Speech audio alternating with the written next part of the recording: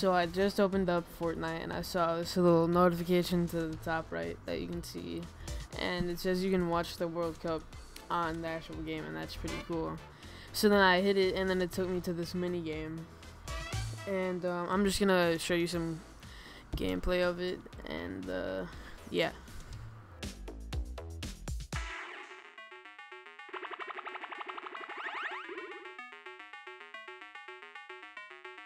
Solves a ton of cover if you need even more leverage to defeat him. Yeah, definitely an impact goal. It's going to set him up real nice and low. Julian pumping way up at the drop support. It should be off already. Yeah, you can see there's no animation anymore, so he's going to be his way to get down. Lucky of him, he has something kind of chopped off to his face. The flip.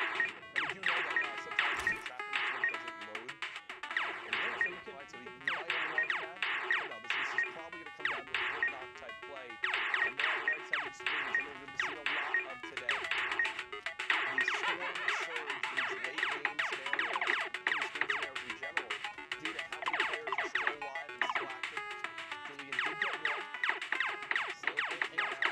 He's so high up, these guys are going to see him. Oh my god, that baller. Yeah, he's got That's how nobody's getting down. Cool. for sure. He's got a couple options. That first case where he was shot out, I mean, he's going to be able to save a shot for the flint, so Yep. he is good to go. As Julian comes, he just kind of hops on out. And now,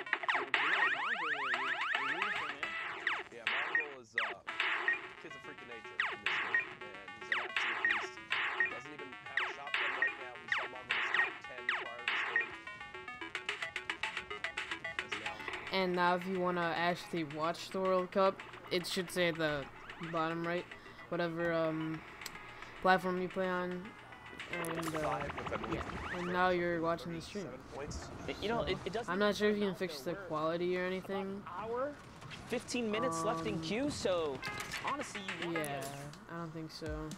But yeah, that's basically the new mini games in Fortnite.